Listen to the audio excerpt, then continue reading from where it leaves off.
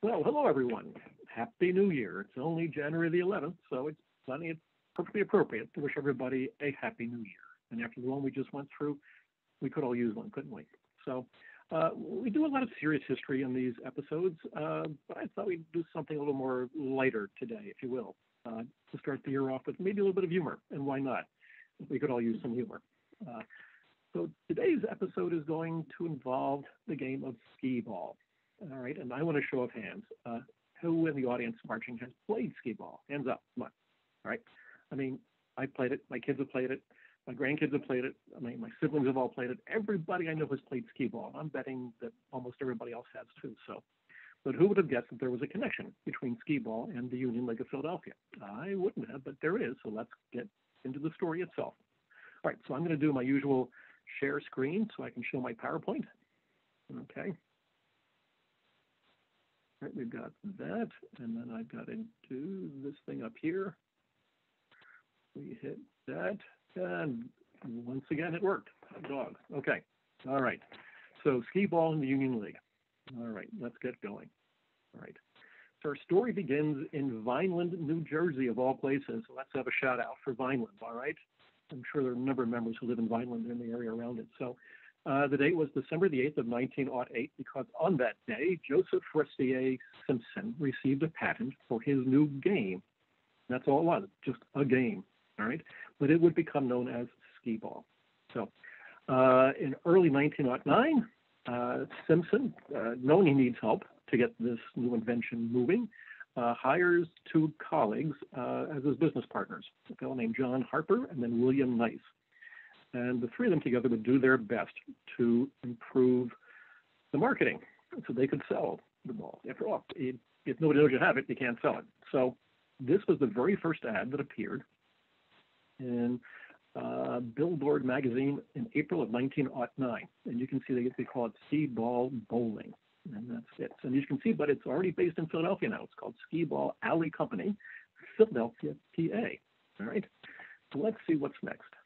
Okay, this is how they described it, or at least how Popular Mechanics described it. And who would have thought that Popular Mechanics would do something like this? So skee-ball bowling, in which the ball is jumped or skied into the pocket the same manner as a ski jumper rises from the bump in his flight, is a new and unique handball game that seems destined to great popularity. Was it? Did it? Oh, clearly it's still around, so yes, but it wasn't an easy road. So let's go see what happened, okay? Now, this is what a skee-ball alley looked like. And believe it or not, that is 32 feet long. It's like a bowling alley itself. So in effect, it is, but with a different aspect of the game itself. You can see the ball in midair going towards the holes on the far right-hand side. So 32 feet long, and hence it was called an alley. Okay. And what did you throw or roll down that alley? Wooden balls, and that's what they looked like. Okay. Obviously today we don't use wood, but back then they did. So that's how it all started. So by the middle of 1909, the skee-ball alley company is trying to get itself known through marketing, and hopefully becomes a popular game. And that's when this gentleman enters the picture. This is Charles Estey, who was a Union League member. All right, so he was born in Dayton, Ohio in 1842. I think the family came from Philadelphia, an old French family, and because they were around from the 18th century. And Charles' sister, by the way, was born in Philadelphia, so I think that's why I think they were originally a Philadelphia family. Charles was educated in France, Germany, and Switzerland, so obviously the family, upper middle class at the very least. He was in Philadelphia when the Civil War started, and he enlisted in the Philadelphia Gray Reserves. And every league member should know about the Gray Reserves because we have two bronze sculptures representing their infantry and artillery on the Broad Street side of the building. All right. And he then joined the 32nd Pennsylvania Volunteer Infantry Regiment. So he did his job in the war.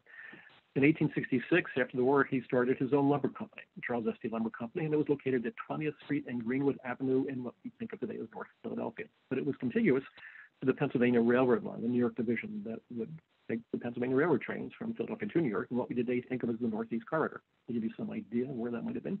All right. So Charles Estey had 6 children, 3 of whom survived into adulthood, but included 2 sons, Charles Jr. and Jonathan Dickinson. Charles Jr. would join the league in 1909, but Dick, as Jonathan Dickinson was called, did not, unfortunately, because he's the guy who really tried to get things going. So, but nonetheless, still a league connection, right? So let's move on, all right? So, right now, this is Jonathan Dickinson, Estate, in a way, and there's a reason why his middle name is Dickinson. That's because he was a direct descendant of the first president of Princeton University, Joseph Dickinson, and Jonathan Dickinson, and therefore, not unexpectedly, he went to Princeton University, and that comes as a surprise to everybody, right? Okay, you can see that one coming. He graduated in 1909, all right, just at the time when skee-ball was coming around. And apparently Dickinson ran into it, or Dick, as he was called, became familiar with it as early as 1910. But it wasn't until 1913 that he really went deep in the weeds on it. But in the meantime, regretfully, in early January of 1910, William Nice died unexpectedly, leaving Harper and Simpson to manage the company themselves. And to be honest, they didn't do a good job. They were hardly selling any alleys. The company itself was on life support, and it wasn't going anywhere until Dick enters the story. And so it's 1913. He gets reacquainted with it, and he decides to buy 2 alleys, or maybe rent them, and he will establish them in a little place just outside of Princeton University, thinking that college students would love this kind of a game as a form of recreation away from all their hard studies and things like that. It worked for a little while, but didn't really take off the way he thought. But nonetheless, though, he's still being a bright young man. And at this point, he's working in his father's lumber company, as did his brother Charles. And Dick would become the treasurer eventually. So obviously a bright, smart guy, entrepreneur at heart, it seems like. So he gets to know Simpson and Harper. And by early 1914, he's negotiating to take over the company itself. And by May, at the cost of $40,000, he will purchase the patent and all other legal obligations to the game of skee-ball, and he now forms his own company called the JDSD Company, and it is now his. And that's when it really gets interesting. So the advantage of all this, of course, especially having a father in lumber business, is that he had access to lumber to build his alleys, and so he opened his plant right across the street from his father's lumber yard, and his plant was at 20th and Cumberland in North Philadelphia. So he opened his corporate headquarters, if you will, just literally a block away from the league at 1534 Sansom Street in Philadelphia. So Dick is really going to make this thing take off.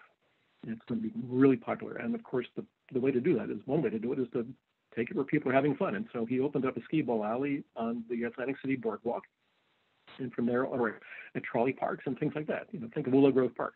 And I wouldn't doubt that they had a skee-ball alley there, though. So that's how this game evolved and became popular, all right? So this is what the skee-ball alley looked like, and you can see in the lower right-hand corner, Skee-Ball Alley Company, 20th and Cumberland Streets in Philadelphia, right? Pretty much the earlier description, but now you see that now there's a real good marketing campaign to get this game out into the public, all right? And this is what they would have looked like from that point in time, right?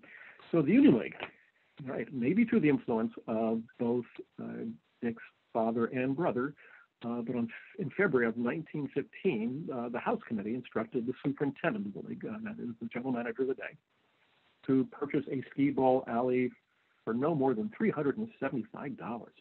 That was a nice piece of profit. So now where was it? I don't know, because they didn't tell us. However, though, the bowling alleys, which needed almost the same kind of space, were located in what would be the northwest corner of the 1910 Trumbar edition. Okay, that is the very west end of the clubhouse itself.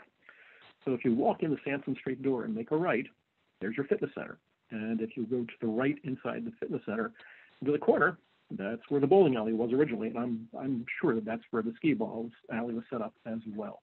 So unfortunately, we have no feedback from the league afterwards if it was successful or not. But again, there were many other sports playing at the league. So members had many different forms of recreation. So they had bowling, ping pong, they had billiards and pool, cards, chess, and things like that.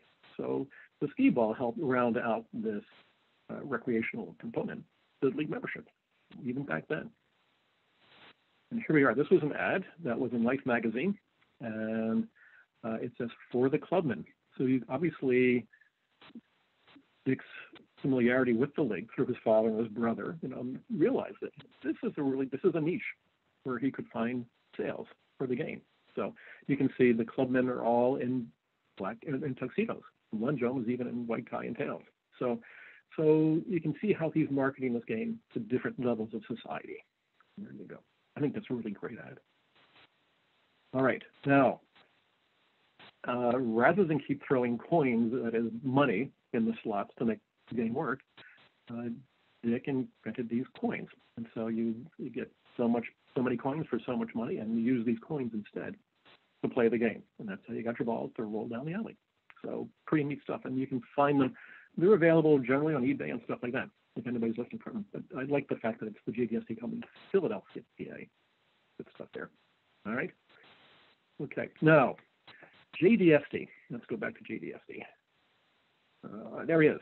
You can see he's in uniform. That's because in 1917, he joined the Army Air Corps. And he went to France and would receive a number of medals from the Army Air Corps itself, the First Flying Cross and things like that. And when he came back after the war, he kind of lost his interest. And so in 1919, he would sell the company to various business partners, and he would go off and do other things. But at this point, skee-ball is now established as a national pastime, if you will. And that's the important thing. So let's go back to here, and you can see that eventually his partner sold it to the Wurlitzer Oregon Company in Chicago, believe it or not. They, in turn, sold it back to a Philadelphia company called the Philadelphia Toboggan Company. You can see it's east of Duval Street in Germantown. So if you're driving out Germantown Avenue towards Chestnut Hill, Duval's on the right-hand side in the Germantown neighborhood, very close to Mount Airy. They, in turn, would sell it to another group of investors in Philadelphia, and just in the last 2 or 3 years, it was sold to a company outside of Green Bay, Wisconsin, in Pulaski, Wisconsin, and they are now making skee balls out there. So the game is still being played all over the place, and you can actually play digitally as well. So you can buy an app, a skee ball app, and stuff like that. So it's a pretty good story, isn't it?